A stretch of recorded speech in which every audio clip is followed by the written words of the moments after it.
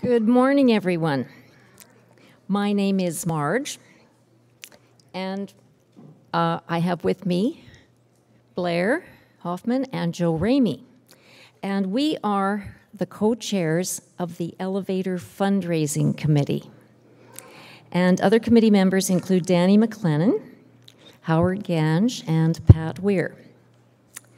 Well, we are so pleased to announce that the elevator installation, fire alarm installation, and all related code improvements, including 3 fully accessible washrooms, have been completed. Yay! Everything is now fully functional, and in addition, this facility is now fully compliant with all the current day building codes. Everything is up to the moment. So we'll savor this moment because we'll know in the future how deficient we might be. There's too many code changes in life. Anyway, it's such good news for all of us. And now's the time that Blair usually provides the fundraising update and the bad news regarding our shortfall in fundraising. So, Blair. Thanks, Marge. Yes, I am usually the bearer of bad news, or better known as the bad news bear. And usually I come here today to speak to the shortfall, as Marge has said, and to ask you for more money. Well, today I have some good news. We have finally reached our fundraising goal.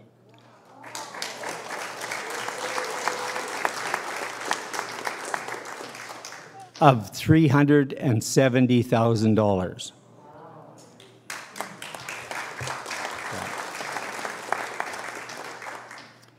And we completed that task in a little over 16 months, so that is just unbelievable. It's a tremendous accomplishment by this congregation, especially given that 15 months ago we set out to raise $205,000 for an elevator. Now, anybody who knows anything about fundraising, they tell you never to ask for too little money because you'll never get the shortfall. Well, our committee has proven that wrong, and this congregation has proven that wrong.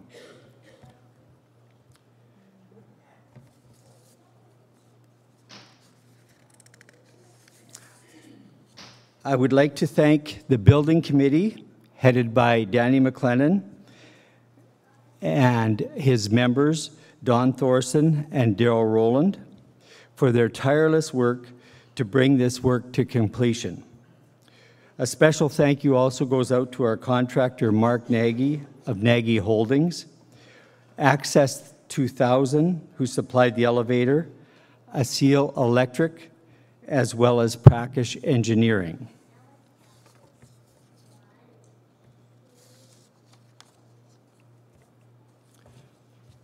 Marge? Well, we would like to say a huge thank you to the members of the congregation for all your donations. And sometimes it was 2 or 3 donations. And it was all lovely. Like, who would think of a huge fundraising project during a pandemic when the economy's depressed and we're all hiding at home? Anyway, we would also like to thank those individuals who made donations to the project in memory of a loved one. Memorial donations are truly precious, and we appreciate them very, very much. Also, we would be remiss if we did not thank the members of the community at large who also made donations. And we appreciate any donations that were made. So on behalf of the fundraising committee, we offer each and every one of you our heartfelt thanks. And we would like to also thank Arthur for all of his assistance with this project. He He kept wonderful records and was always able to provide us with the information we needed.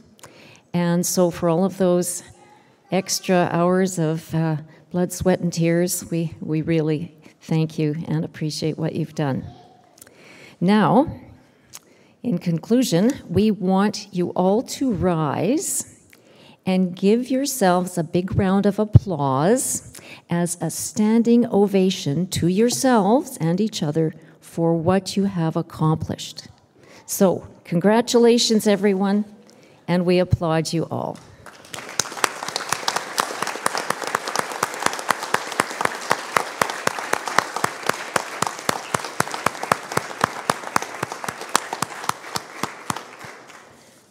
Thank you so much. It has all been very remarkable. We welcome you to worship today, and as we do so, we acknowledge that Calvary United Church stands on Treaty 6 territory. We pay our respects to our elders, both past and present, wherever we find ourselves this morning. We recommit to our status as an affirming ministry within the United Church of Canada and strive to be an open-minded, inclusive, and welcoming place of worship. It is our deepest hope that all people might feel at home in this space, and we give thanks to God for this Sabbath day, where we join our hearts and minds in prayer.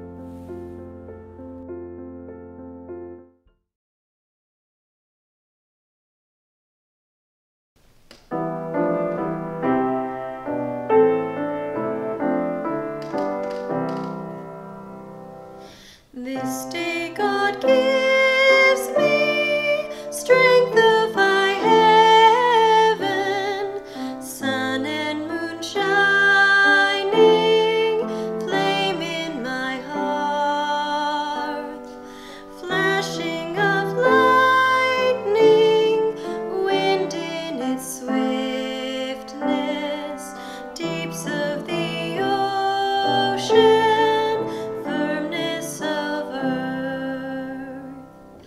This day God sends me strength to sustain me, might to uphold me, wisdom as guide. Your eyes are watchful, your eyes are listening, your lips are speaking, friend at my side. God's way is my way, God's shield is round me, God's host defends me, saving from ill. Angels of heaven, drive from me always all that would harm me, stand by me still. Rising, I thank you, mighty and strong one, King of creation, giver of rest, firmly confessing threeness of persons, oneness of Godhead, Trinity blessed.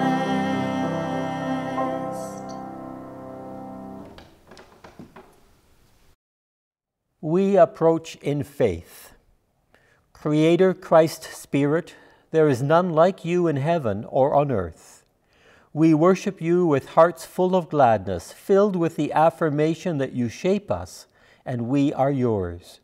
Your love endures, your faithfulness extends to all. So it is that we worship the One in Three joyously with love. We come, God of justice, God of peace, aware that your world is torn by human strife. We hear the cries of the homeless, the pleas of the hungry, the wails of torment from those who have been displaced. We listen to their cries, and we add our own echoes of pain to their voices even as we pray for justice in our world.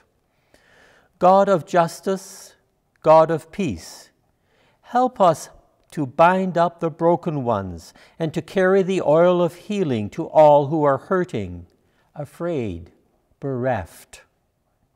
Fill us with the courage to speak out on behalf of those who have no voice. May we share with them our gratitude for your love.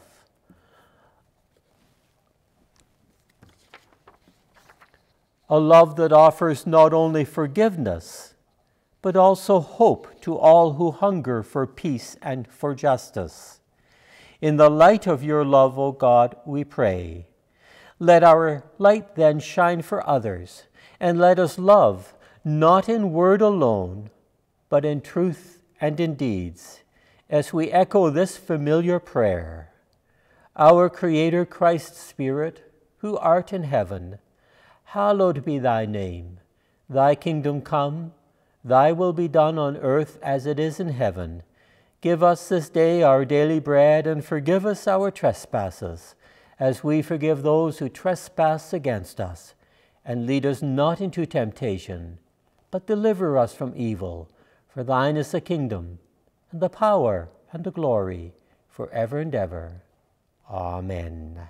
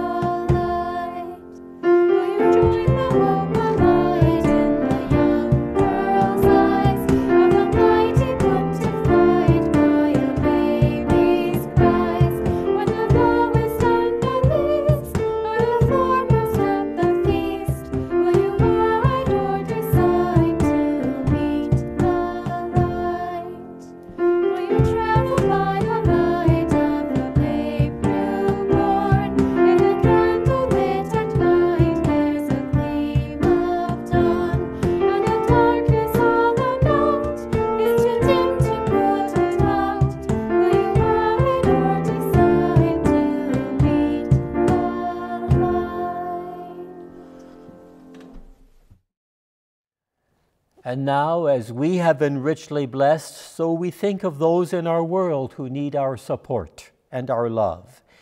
And in thinking of those in the world, we present our offering. The good news reminds us not only that God loves us, but also that God calls us to love one another. We celebrate God's love through our generosity. In the spirit of our Creator's abundance for us, we share our gifts, the fruit of our labors in combination with the hope in our hearts that all might find healing and peace in God's abiding love. Amen.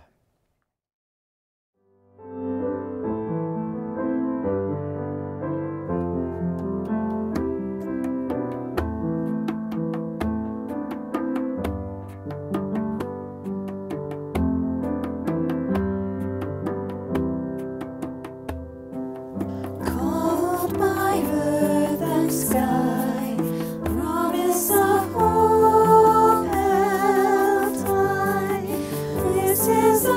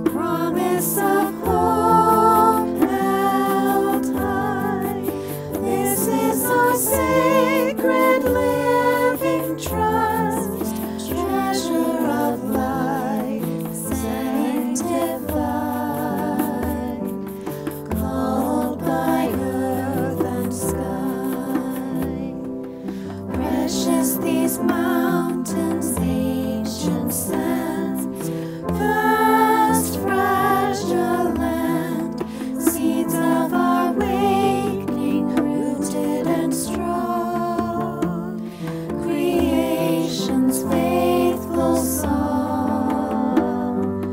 called by earth and sky, promise of hope held high. This is our sacred living trust, treasure of life sanctified, called by earth and sky, called by earth and sky.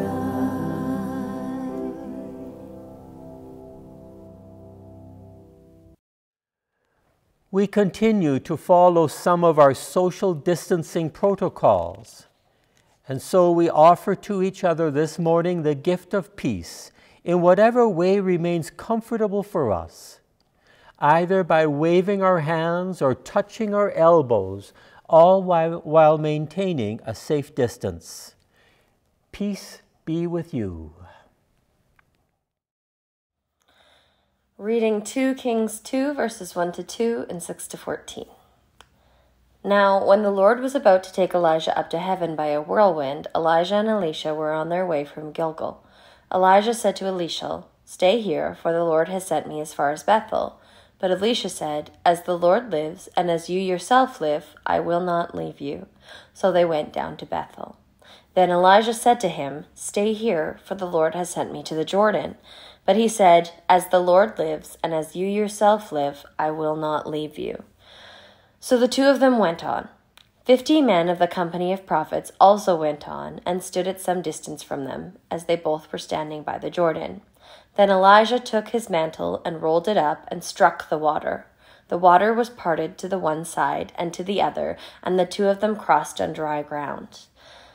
When they had crossed, Elijah said to Elisha, "Tell me what I may do for you before I am taken from you." Elisha said, "Please let me inherit a double share of your spirit." He responded, "You have asked a hard thing, yet if you see me as I am being taken from you, it will be granted you. If not, it will not." As they continued walking and talking, a chariot of fire and horses of fire separated the two of them, and Elijah ascended in a whirlwind into heaven. Elisha kept crying and crying out, "Father, Father, the chariots of Israel and its horsemen." But when he could no longer see him, he grasped his own clothes and tore them in 2 pieces. He picked up the mantle of Elijah that had fallen from him and went back and stood on the bank of the Jordan. He took the mantle of Elijah that had fallen from him and struck the water. He said, "Where is the Lord, the God of Elijah? Where is he?" He struck the water again, and the water was parted to the one side and to the other, and Elisha crossed over. Reading from Galatians 5, verses 1 and 13-15. For freedom Christ has set us free. Stand firm, therefore, and do not submit again to a yoke of slavery. For you were called to freedom, brothers and sisters. Only do not use your freedom as an opportunity for self-indulgence, but through love become enslaved to one another. For the whole law is summed up in a single commandment: you shall love your neighbor as yourself. If, however, you bite and devour one another, take care that you are not consumed by one another.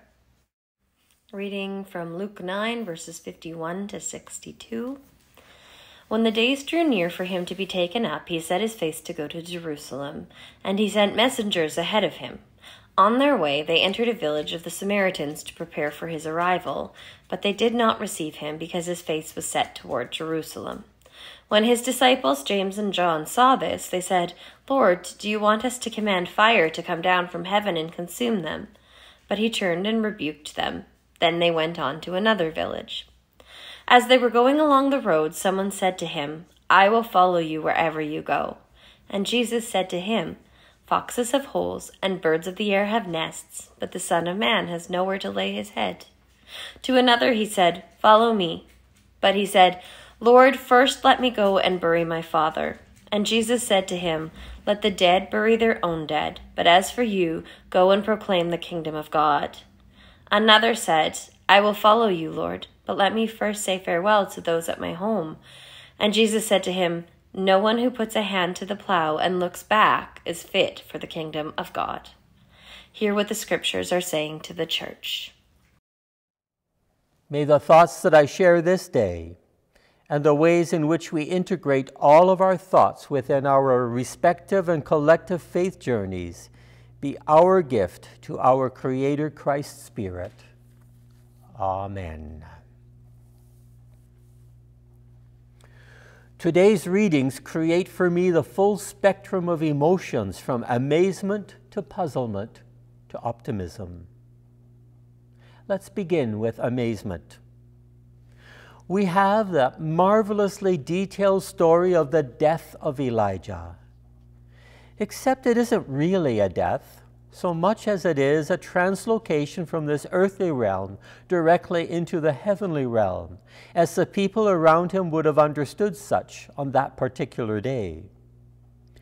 It is, in fact, the single most intriguing story within the pages of the Hebrew Scriptures, where most stories continue to be, if you pardon the expression, very much down to earth.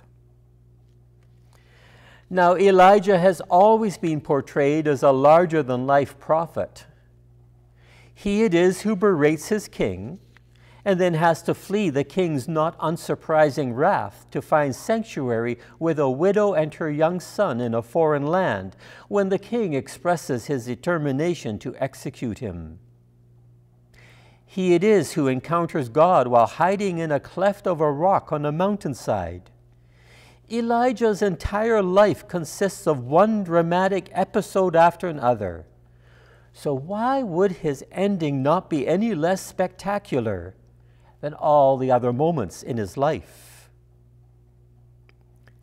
If nothing else, the story of Elijah's translation into life after death is colorfully descriptive, and therefore also easy to picture. I can see all the lesser prophets gathered there, babbling amongst themselves, wondering what Elijah is going to produce this time. I can see those same prophets jockeying for position, understanding that there probably will be a vacancy for the position of senior prophet in Israel. And I can sense the kind of festive atmosphere that must have surrounded the day, except perhaps for one lonely person, the young Elisha, who amongst all of his colleagues probably anticipated most accurately what was about to happen, even if not how it would happen. And so we have the story of Elijah's translation from life into life beyond life. That colorful image of a chariot of fire and Elijah climbing into it and disappearing from the sight of all those protecting themselves from the swirling force of a whirlwind, leaving Elisha to be the new prophet who has to deal with King Ahab and the circle of prophets. We have to pay homage to the scriptwriters of the Oscar-winning movie Chariots of Fire for choosing that colorful title as an image for the story of a group of post-World War I United Kingdom athletes who would triumph at the 1924 Paris Olympic Games, including a Jewish team member who would win the 100-meter dash and a teammate from Scotland who refused to race on the Sabbath but was able to exchange a track event for the middle of the week with another teammate, and who then also won a gold medal. Such inspiring narratives remind us of the beauty and joy of human experiences and serve as a fitting interpretation of Elijah's chariot of fire. From that positive image, we move to a negative one, to a village in Samaria that refuses to offer the customary hospitality to Jesus and his disciples. It is a most unusual story, given that everyone in that era understood that traveling for most people consisted of walking to one's destination, and thus rest stops were a necessity, as well as an opportunity to exchange news of the wider world with the local inhabitants. We are told that the locals choose to be inhospitable because Jesus and the disciples are making their way to Jerusalem. And all we can think is that there must have been some rivalry between the leaders in Samaria and the leaders in Jerusalem. How might we imagine such a scenario in modern terms? It would be a bit like stopping for lunch in Yorkton and the owner of the restaurant finding out that we were heading to Winnipeg and the owner saying, "No, you can't eat here." Obviously, that owner would have had some negative experiences relating to Winnipeg, even though we do not know what those are. If nothing else, the story is a reminder that occasionally we encounter experiences that we do not understand. And while they might be negative, unwelcoming, even involving downright rudeness, how we handle them remains important. We note, for instance, that the disciples want the villagers to be punished, but Jesus says quite firmly, no. This leads me directly into the third reading from Paul's letter to the Galatians, where he admonishes the folk to be servants to one another in love. And yes, you might indeed mark this as a historic moment.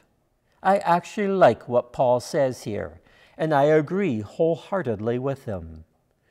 Throughout the biblical narrative, from Genesis all the way through to Revelation, one constant theme is that as children of God, we are called to serve one another.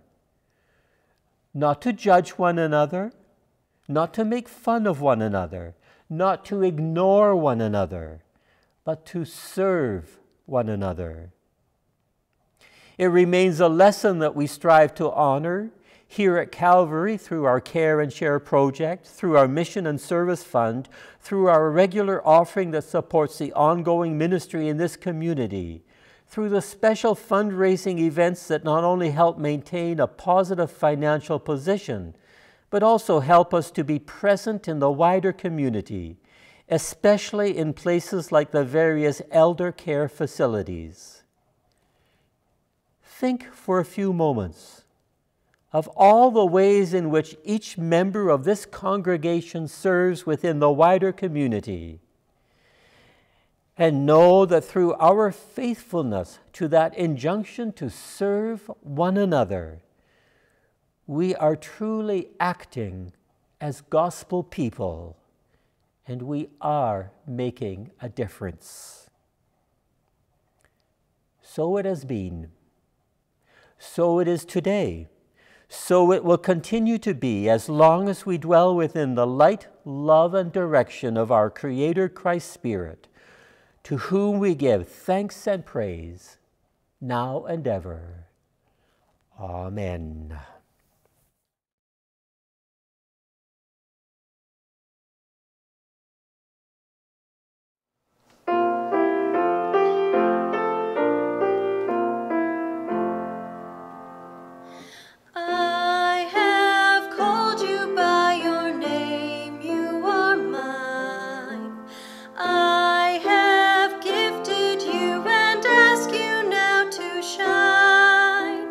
I will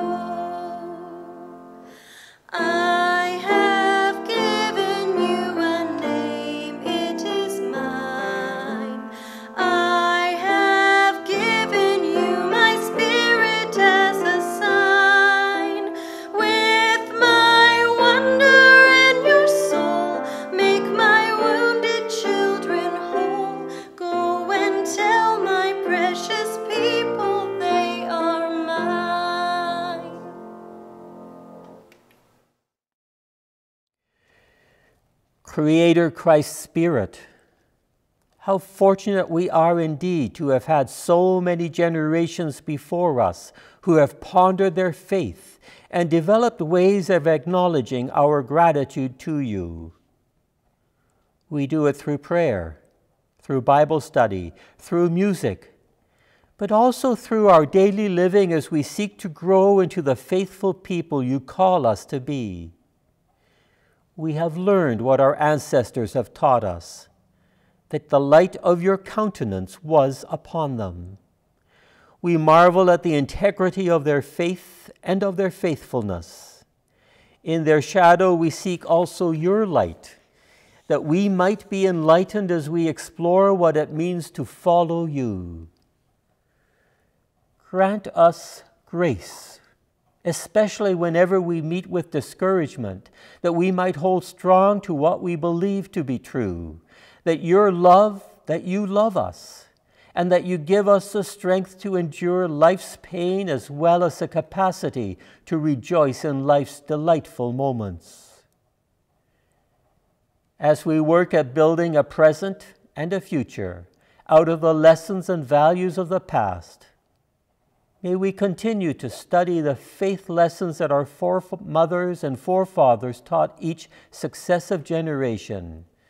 May we continue to dwell in the light that you have promised us will be a beacon to our faith journey. This we pray in your light, as we feel ourselves embraced within your abiding love for us. Amen. And now a blessing. Creator Christ Spirit, we are reassured that you have the strength and the determination to walk along the hills and valleys of our lives. The journey may at times be difficult, and so we tend to take the first step reluctantly.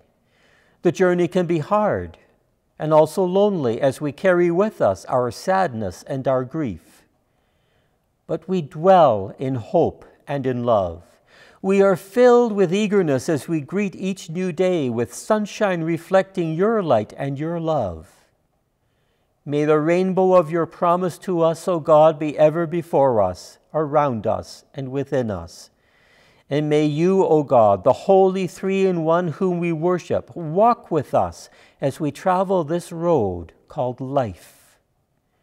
And to this all God's children say, Amen.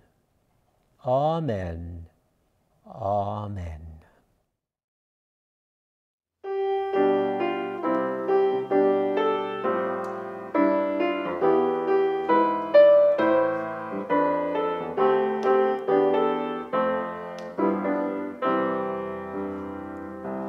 She comes sailing on the wind, her wings flashing in the sun. On a journey just begun, she flies on.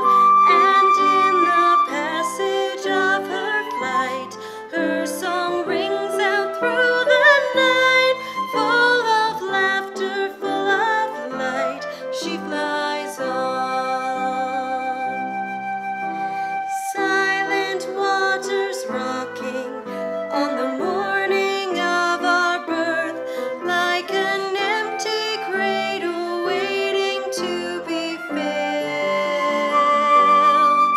And from the heart of God, the Spirit moved upon the earth, like a mother breathing life into her child. Many were the dreamers whose eyes were given sight when the Spirit filled their dreams with life and form. Deserts turned to gardens, broken hearts found new delight, and then down the ages still she flew on. She comes sailing on the wind, her wings flashing in the sun. On a journey just begun, she flies on. And in the passage of her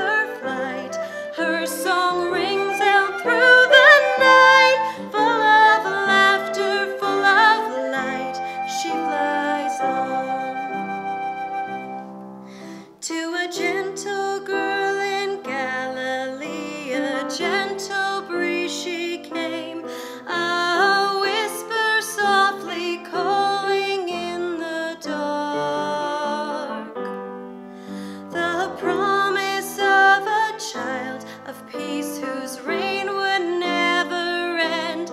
Mary sang the Spirit's song within her heart. Flying to the river, she waited, circling high above the child now grown so full of grace. As he rose up from the water, she swept down from the sky, and she carried him away in her embrace. She comes sailing on the wind, her wings flashing in the sun. On a journey just begun, she flies on, and in the passage of her flight, her song rings out through the night. Full of laughter, full of light, she flies on. Long after the deep darkness that fell upon the world, after dawn returned in flame of rising sun, the Spirit